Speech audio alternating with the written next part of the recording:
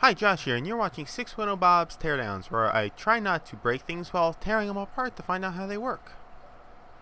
So today I'm taking apart this quadcopter. It's the Syma X5. I'll put it in the description. It's like a $50 quadcopter I got on Amazon. Been playing with it. Kind of curious what they stuck in it, so let's take it apart and see if I can not break it.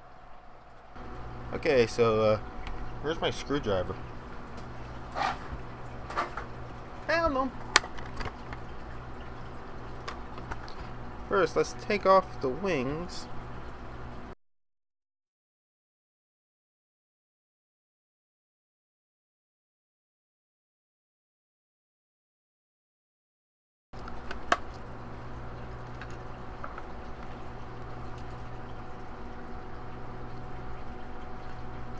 That was a close one.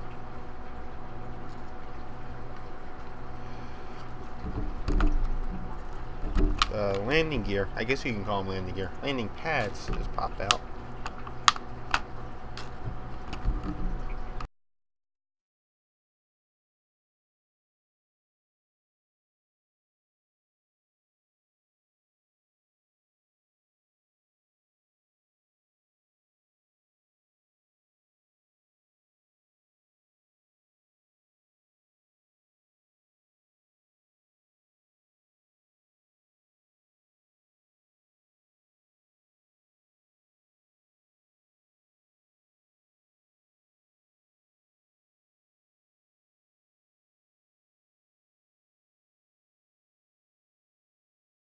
No, not long enough.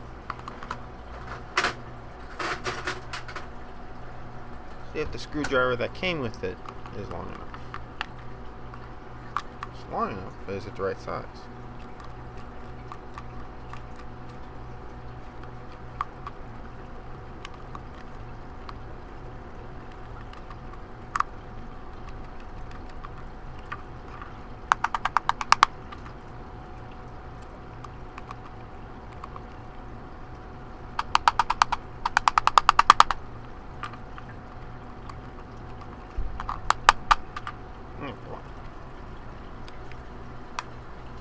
Open sesame?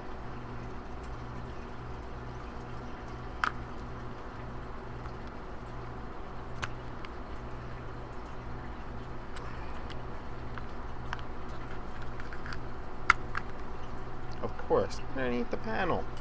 There's always screws underneath the panel.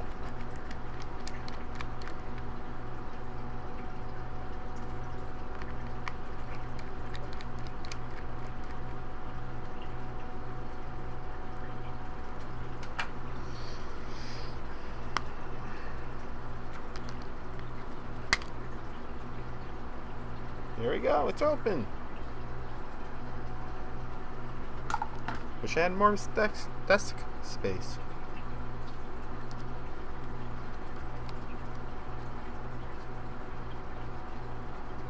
So that's interesting. The motors only have 2 leads. They're either small brushless motors or brushed motors.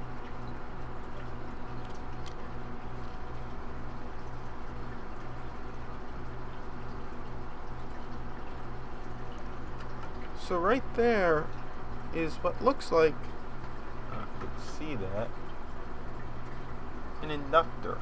2 caps, cap there, cap, inductor. I wonder if, now that wouldn't make any sense if the if it boosted the voltage. And maybe it could just be to smooth out the power so that the motors don't cause the electronics to stop working due to lack of power. Let's unscrew the board.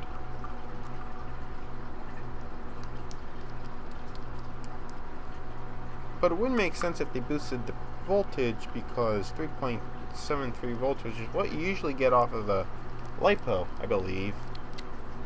Wouldn't be would be kind of hard to power motors, but there really wouldn't be any reason to boost the voltage. You just get it more powerful. Battery.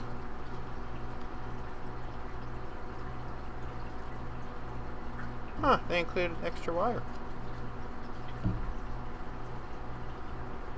I have a feeling that's like a choke.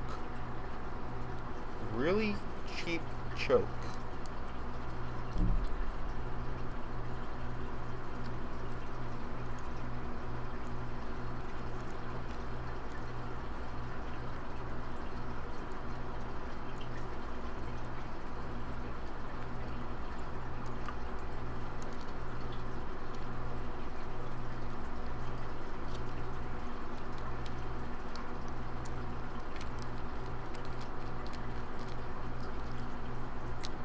The plug for the camera that it comes with.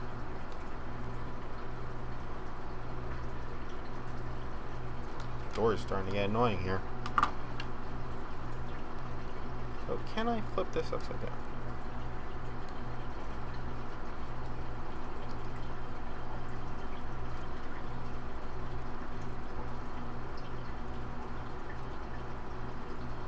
Huh. There's a clock and a data pad. That seems like it could be used for some hacking. And a VDD and a VSS. And they labeled it. That's nice. It'd be neat if someone could hack the firmware and put their own firmware on.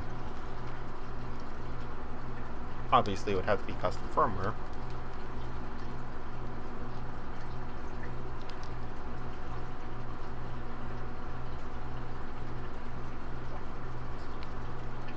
Why do they make the chip so small?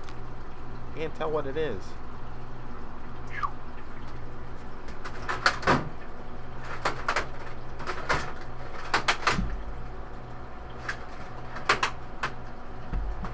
I do not have a magnifying glass, but I think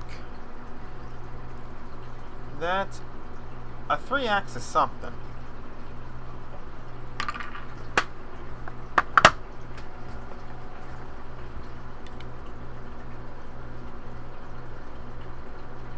Nope, never mind. It's a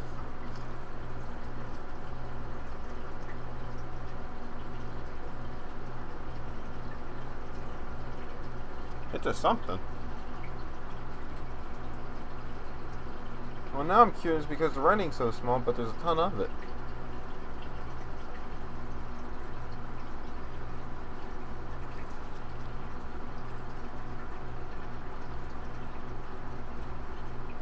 Alright, I'm going to try to get a picture of that so I can figure out what the chips are.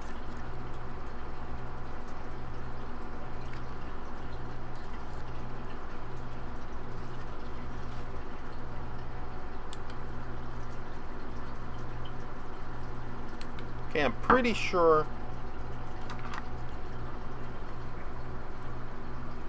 they're the motor controllers. Looks like a dual H-bridge controller. Maybe. Nope. It's either a dual half bridge or a full bridge that they used as 2 half bridges. There's not enough pins here to be a full bridge, I don't think. And you really wouldn't need to be full bridge because there's only the motor's only run in one direction.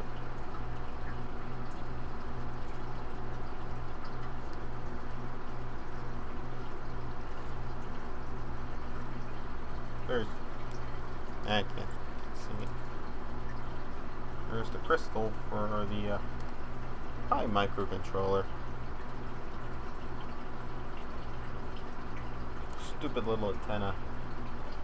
Little wire antenna. Probably gain some range if you swap that out for a real 2.4 gigahertz antenna. Granted, the thing won't be able to get off the ground, but you get better range.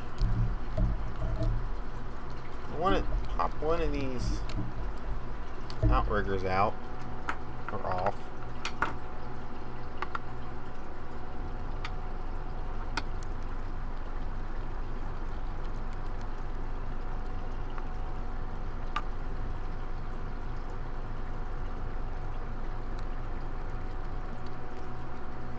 You can see here it's geared, which I don't entirely agree with. When I first started using it or playing with it, you could feel the sluggishness of the gear setup because there's a lot more friction here, so the motor has to have a lot more torque to overcome that friction. I actually sprayed some dry lube and that actually helped out quite a bit. But anyway, let's get this off.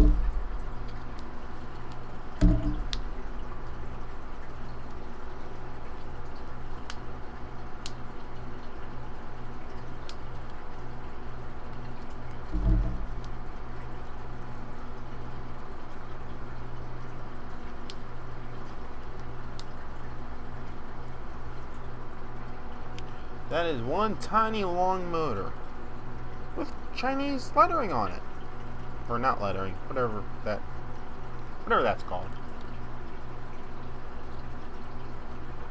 Sorry, I don't know what they're called. Any Chinese people.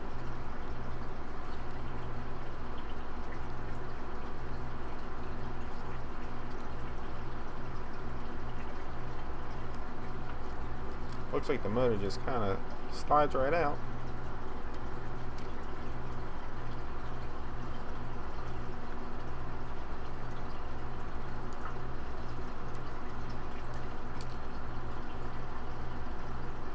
Okay, so it's got to be brushless because there's no room for a brush.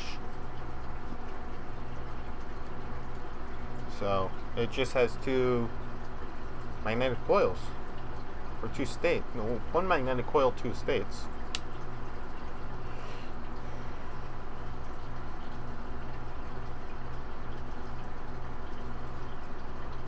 The shaft for the propeller just looks like it's pressed onto the plastic gear. That's what holds it in place. So really nothing that special. So those two chips in the back are actually N-channel MOSFETs, which makes a bit more sense because you really don't need that extra hardware to control basically a bunch of fans. They're only spinning in one direction, so you don't need to reverse it, which is what you would need an H-bridge for. Also, one of the chips in the front is a 3-axis accelerometer and a gyroscope. I thought they would have just used an accelerometer because it would be cheaper, but they also use a gyroscope, which is kind of interesting. Also, the chip in the middle, yeah, it was in the middle, was actually an ARM chip. I couldn't find any data sheets on it, so it's probably proprietary, but it had ARM written on it, so it's probably an ARM microcontroller. I could not see the other chip. My eyes just aren't that good, and I cannot find my stupid magnifying glass thing. I actually have two of them. I have no idea where they went. So, sorry. It's probably either like a radio chip or no, that's pretty much it. It would have to be a radio chip. I don't know what else you would need. So, yeah. Oh, it does fly. I was able to put it back together. See? And it flies. I'm not going to do it here because there's no room. But just trust me, it flies. So that's it for this video. Thanks. Bye!